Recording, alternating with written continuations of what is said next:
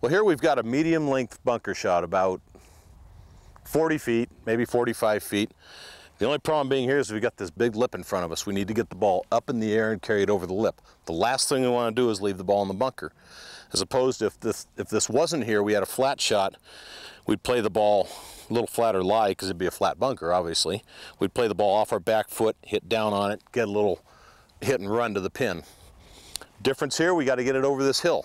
So now what we want to do, instead of playing the ball here like we normally would, back about the back third of our stance, should be about this position here. Now we're going to move the ball up, so we come into it with the club face a little more open, the hands in front, and be able to lift the ball in the air. If we don't move the ball, we try to play it from back here, we end up coming in too shallow, and either do that or we hit the hill in front of us.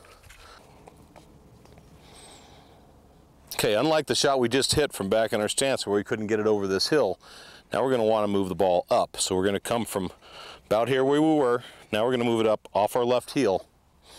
Our hands, instead of being way ahead of the ball, are now going to be slightly behind it, which if you can watch my club face, it's going to open up the club face. So it's going to allow it to get the ball higher in the air, get it over this hill.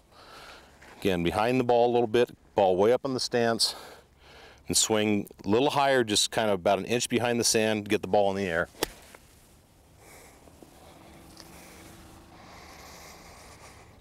Just kind of like that.